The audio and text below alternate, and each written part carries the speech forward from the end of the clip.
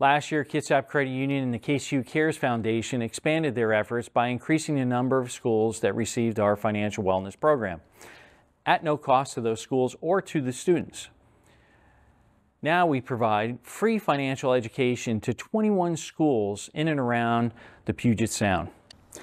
To learn how our financial program impacts communities' youth, we have a special guest here with us today, and we've asked Leah Zimmer to join us from Bremerton High School.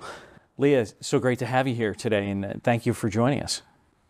Thanks for having me. Glad to be here. So one of our favorite subjects, financial wellness and financial capabilities, something that you enjoy teaching at Bremerton High School. How long have you been at Bremerton High School? I've been at Bremerton since 2010, so going on 12, 13 years. Great.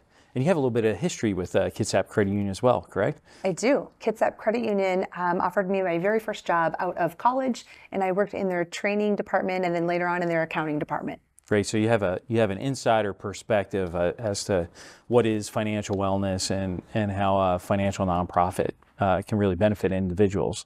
Absolutely. Great. So tell me a little bit about, when we look at financial wellness in the program itself.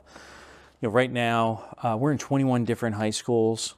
I remember when I was taking accounting in high school, Mr. Puzio said, "Hey, first 2 weeks you're not going to learn anything about accounting. I'm going to teach you about personal finance." But it wasn't mandatory. It wasn't something that was required. Is it required at Bremerton High School? It is required. Students need to take a half a semester of financial literacy in order to graduate from Bremerton High School. And what types of experiences and outcomes do you see from the program?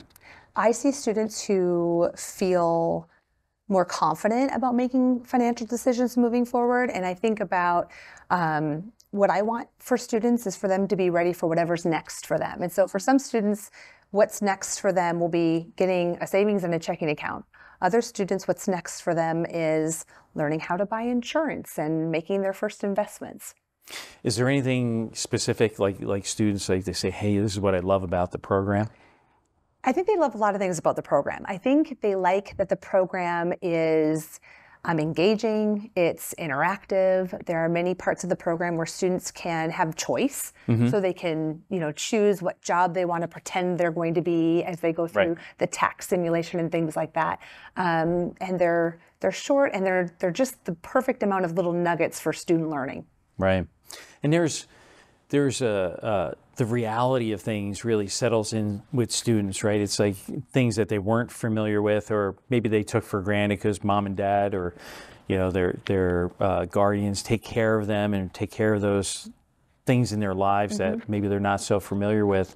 Are there any profound moments or experiences that you've seen with some students where they came back and they were really, thankful for having participated in such a program? Yeah, I've got, of course, lots of cool stories over the years of students telling me that this is so important because it's a life skill. Right. But I have one particular, I had a student this fall, I got a handwritten thank you card talking about the importance of this material. And he happened to be a student that took my class 4 years ago as a sophomore. He graduated last year.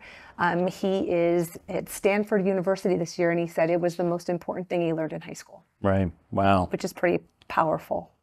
And, as we think about, the pace of change and what's happening in the financial services world, and it's no longer just a checking account. There's other products, cryptocurrency, how people make payments through, Venmo and Zelle and other processes. So I think about my own daughters at home and looking at a statement and balancing out their pay history. Students really have a different perspective these days when they think about managing their finances. Are there any expectations that you see, coming out of this learning around financial wellness that are coming from your students, like future expectations about finance? They definitely see the digital side of finance, and really running a household. When they're eventually going to be living on their own, they're probably going to set up their financial life a little bit different than their parents did. Right. One example is students are using digital payment systems all the time, and that's something that maybe their parents or their grandparents are just starting to figure out. Well, this is the language that they know. Right. They don't have a checkbook. They have a checking account, but they don't have a checkbook. They're using their debit cards and their Venmos and their Apple Pays to navigate their purchases. Yeah, I think back to, my dad's financial management system was, if there was no cash in the wallet, then there was no entertainment for this weekend, right? But now it's in the form of plastic and other forms of digital currency, and that could present some challenges. Are there any problems that you see that get identified or that come up as students are going through this learning process? Well, I think all students learn at a different pace and in a different way.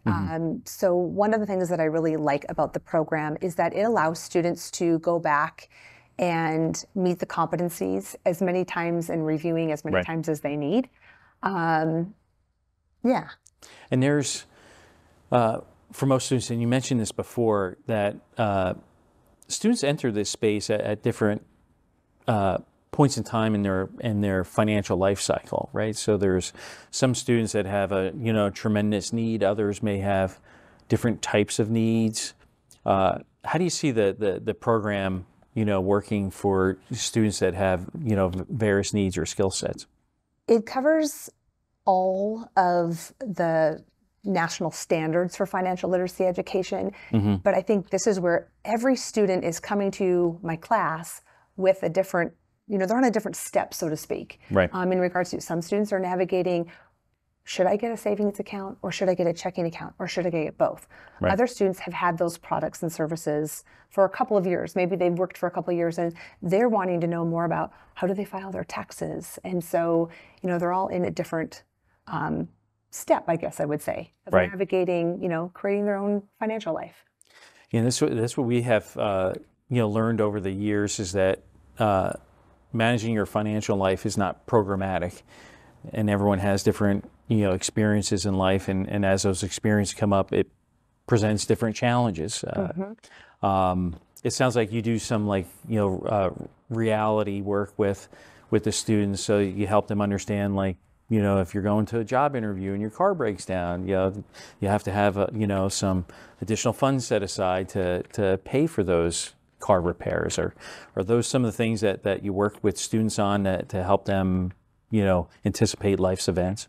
Absolutely. We talk about having an emergency fund. We talk about having sinking funds, saving for large purchases coming up, and how can they go about saving for those things? What financial products are best for different goals that they have? And, it's hard to ask a high school student who hasn't started life yet, thinking about their retirement, but we do. We ask them just thinking about what are the things that they could be getting ready for now, so that they can retire and have choices and kind of accomplish some of those goals for later in their life. I always say, Ray, you have to pay yourself first. So that helps you understand what the cost of interest is and how you're spending your money. And if you create those savings habits early, it creates a much better outcome later on in life. Yes. So what advice would you have for other educators like yourself that may be considering offering out this type of curriculum? Well, my advice would be that this is a really easy program to implement. I happen to teach financial literacy, so it seems like a real natural fit. Right. But you can offer this program in little bits. You can have, it could be a one standalone lesson, and that might just fit their need for their curriculum. Right. I happen to use all of the material throughout the course of a year. But I've done it a couple different ways. I've taught summer school before, where we offered it all together in kind of one condensed time period.